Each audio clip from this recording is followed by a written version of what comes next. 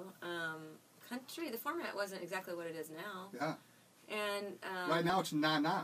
Well, interestingly enough, we kind of really haven't changed what we've always done, but it just works now at country. It actually works at country better than it works anywhere else. You put a banjo on this song?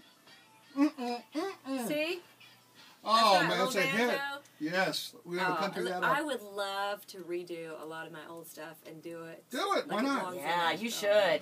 I'll produce it. Judy and I will produce it over a weekend. It'll be great. Over a weekend with a whole, like a case of beer, a couple of cases of beer. We'll get Cop Rock up on videotape. Cop Rock, put that on there and have a good old time. Hairspray out, boof my hair up. So now you feel like the country's time has come for you.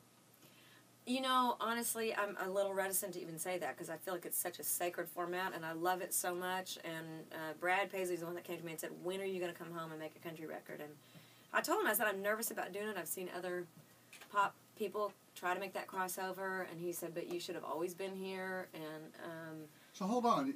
Was that something that you outwardly had said that you wanted to be in country, or he just sensed that about you, that that's where you belong? Well, I've lived in Nashville for the last 8 years, and I've done really since the very beginning.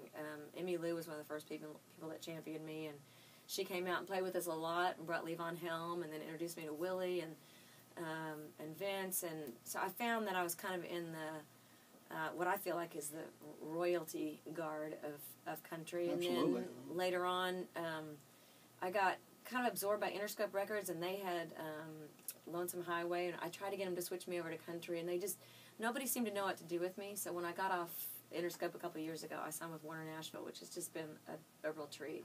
So here we are, and I said, look, we'll see what the country fan base, how they feel about me, and so far it's going great. Well, kick us some flavor. I want to hear what you got. Well, we got a new song out that we really appreciate you guys are already playing called Easy. So we'll play you something else. This is a song called Calling Me When I'm Lonely, and I've got my little buddy here, Peter Stroud, who's played with me for a lot of years and who has the most bad mutton chops. Oh, I love those. And great hair, by the way. Great hair, right? Yeah. That's really the only reason I keep him around. There we go. His sideburns make Elvis look like a third grader. I'm just telling you. I know. And actually, funny enough, he's played with me for a long time, but he had